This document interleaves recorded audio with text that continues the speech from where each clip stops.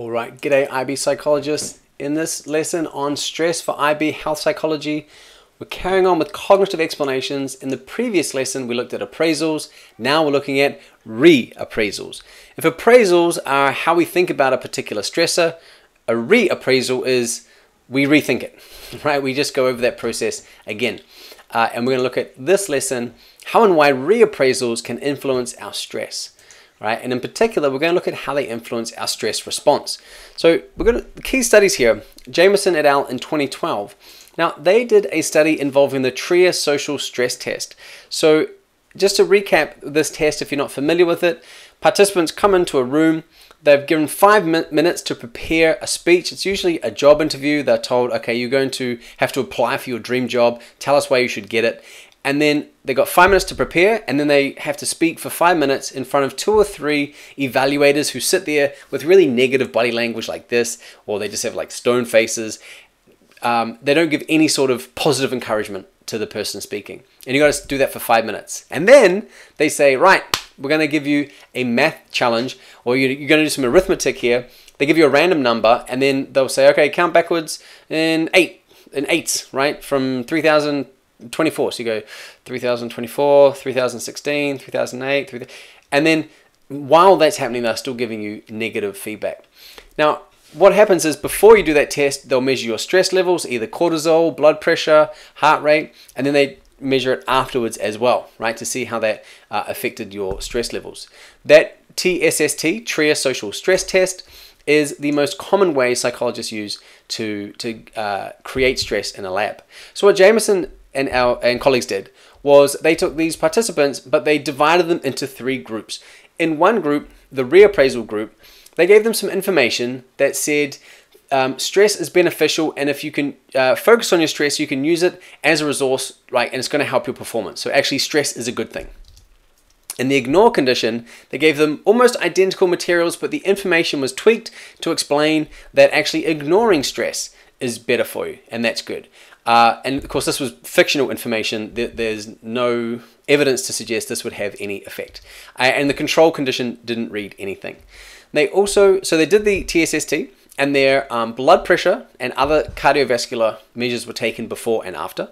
And they did an emotional Stroop test as well. So let me just quickly explain what an emotional Stroop test is. This is taken from the materials I created, so you can replicate this in class. So I believe I'm explaining this right. But this would be the neutral condition, the emotional condition. We can see a range of words here written in different colors, and I would just go through and say the color of the word and see how long it takes me. Now, the emotional condition, same thing, but we see the words here have got some sort of emotional component to them. All right. Now, these resources here are actually copies from the original study. How did I get these? Well, I emailed Dr. Jamieson and I said, hey, I'm putting together a package about stress, and I'd love to see your materials that you used, because it'd be really good to see the originals. And so he emailed them back to me, and we can see here, this is from the reappraisal, right? This is talking about, we can see almost identical, but the information is just tweaked slightly. Okay, this is about ignoring, this is about reappraising. Okay, so 2 different conditions.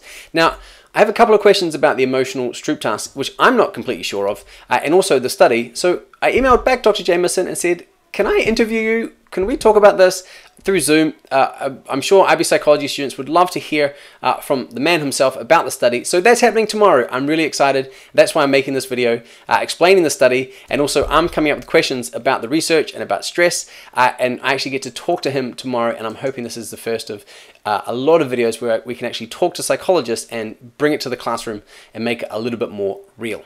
Anyway, carrying on with the study. So they had those 3 groups, and what they found was that in the reappraisal group, they had the questionnaire they filled out showed they felt they had more resources, right? So this is suggesting they had a challenge appraisal, and also they had a challenge, a challenge appraisal, right? Meaning I've got the resources to cope with this.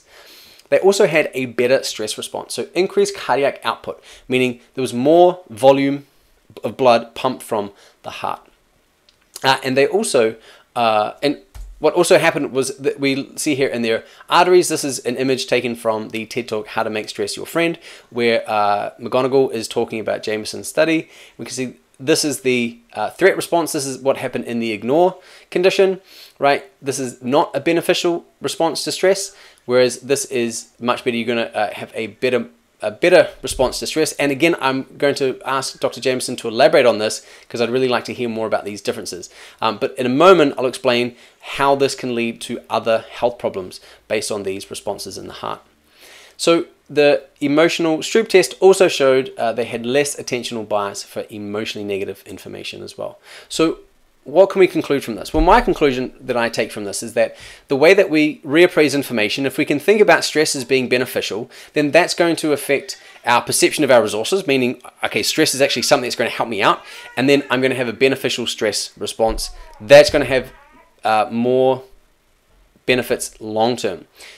I used this myself earlier this week. I had a job interview, super stressed about it because I really wanted the job, and I was driving back from dropping my kids off at daycare, not the one you can hear crying in the background, sorry about that, the other two, and I thought, man, I'm so stressed, and then I thought, actually, this is good because I'm going to have blood flowing through my brain, my answers are going to be sharper, I'm going to be able to think, and so I tried to harness all that physical anguish and turmoil I felt about thinking about the job interview for my benefit.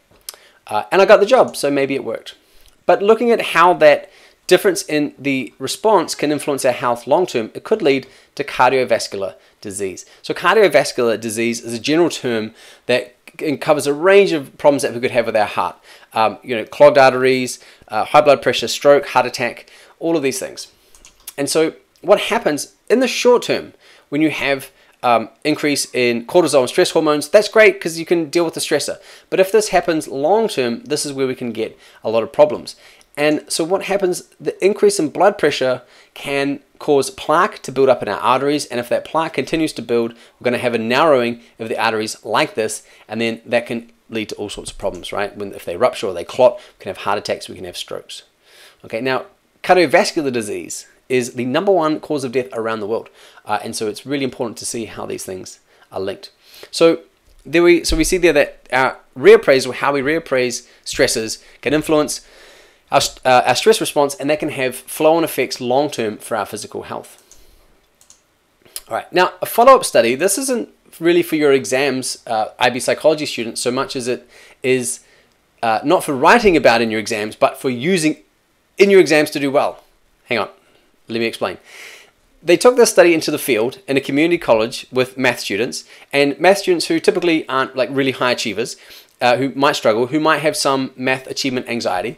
And they did the same procedures, except instead of the social stress test, they actually had a real math exam. They did the math exams in their course.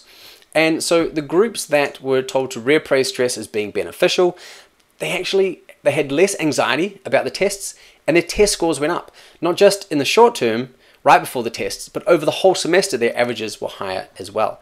So the topics in your IB psychology exam, this study probably wouldn't appear in your essay, but the knowledge of the study, I'm hoping you can use to reappraise your own exam stress and perform better.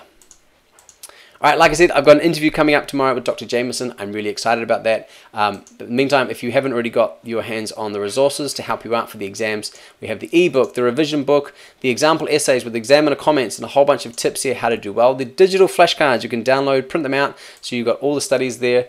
The first ever audiobook for IB psychology, so every lesson is recorded as an audiobook, and you can get the whole bundle if you're a student. Perhaps flick this to your teacher if you don't already have it. If you are not studying, if you're studying IB psychology and you're not doing this unit and it sounds interesting, you can download previews of all this. Again, recommend your teacher check it out. They might be interested. Okay, here's the blog as well, and the YouTube and all that other jazz. So thank you, and see you next time.